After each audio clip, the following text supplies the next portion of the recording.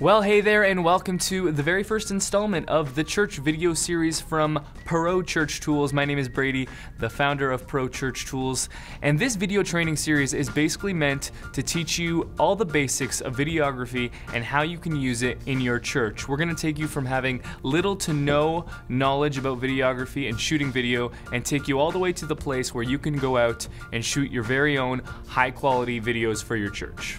When I first started Pro Church Tools, I wanted to create a bunch of resources where people could come and learn how to create high quality media for their churches. Because for me, it was only a couple years ago when I picked up a video camera for the very first time. I had no prior experience, but I spent hundreds and hundreds of hours researching and practicing and learning to the point where now I've made dozens of videos for my own church. I've been hired by other churches and ministries to create videos for them. I'm working at a video production company in my city, and now I've started Pro Church Tools, a place where you can come and learn to do all the things I've done without making the same mistakes I did, hopefully.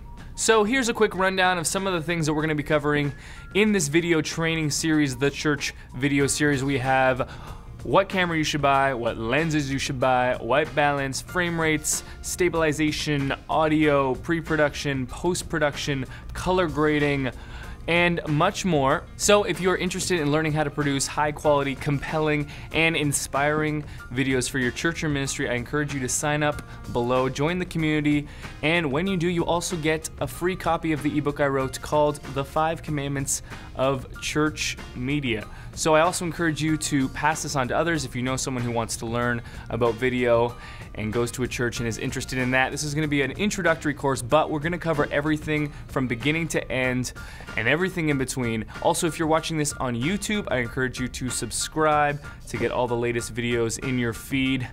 And without any further ado, let's move on to our very first lesson. What camera should you buy? We'll see you then.